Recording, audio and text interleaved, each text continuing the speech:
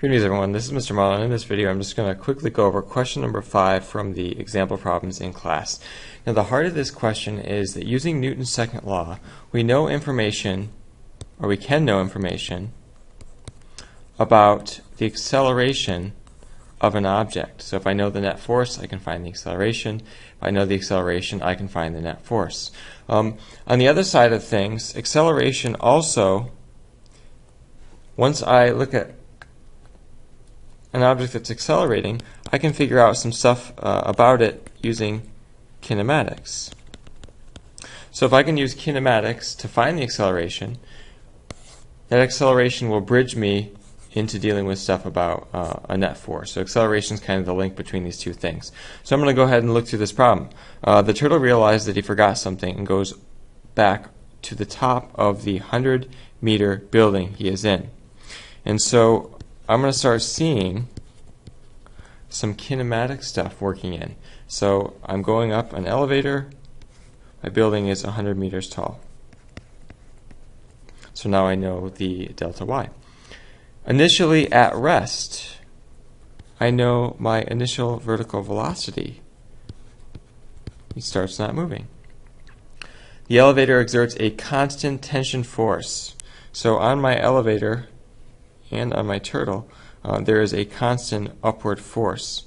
So if I'm looking at the force exerted on the actual cable cart, I have some constant tension force exerted on there, and then there's obviously a weight force that's exerted onto the elevator and subsequently the turtle.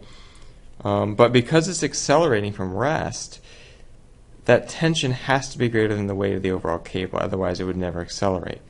And so it's saying it's going to exert a constant tension force such that it's going to reach the top of the building in 10 seconds. So now I know a delta t. And then it says, what does the scale underneath the turtle read? And so if I'm looking at my little turtle in my elevator, he's on a bathroom scale, and all the turtle feels, even though that elevator cable is pulling up on the overall cable cart, the turtle itself only feels its own weight and the normal force from the bathroom scale pushing up on him. Now because he's accelerating upwards, that little normal force is going to have to be greater than the weight acting on him, otherwise he wouldn't be accelerating with the whole car. So I'm trying to find the normal force on the scale. What is that normal force on the scale? Because the scale is just supporting him, and depending on how much it's pushing on him, that scale is going to change its reading. Alright, the other thing we need to know is from the last problem, it told us that the mass of our turtle was 5 kilograms. So I can even put this on my list here. 5 kilograms was the turtle's mass. 5 kg. Okay, so what I need to do is I need to find an equation that relates all of these. Acceleration is going to be the link between these two things. So if I can find the acceleration of this system, then that means I can use Newton's second law to figure out some stuff about the forces, which I'm going to need to figure out the normal force. So I'm going to find acceleration first any way that I can, and I'm going to use kinematics here. So I have delta y, I have initial velocity, I have delta t, I'm looking for a. We have an equation that relates all those.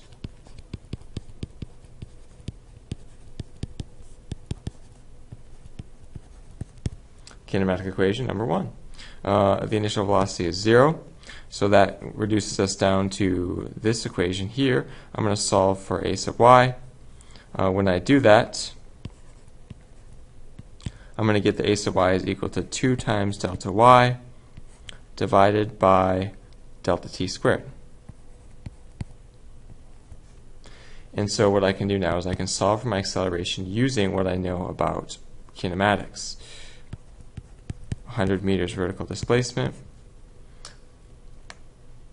Divide that by the 10 seconds that it took to travel that 200 meters. And I can figure out that my acceleration is 2 meters per second squared. Okay. Now I know my acceleration. So once I know acceleration, now I can go back over to Newton's second law and deal with what's going on over there. So we're going to go ahead and do that now.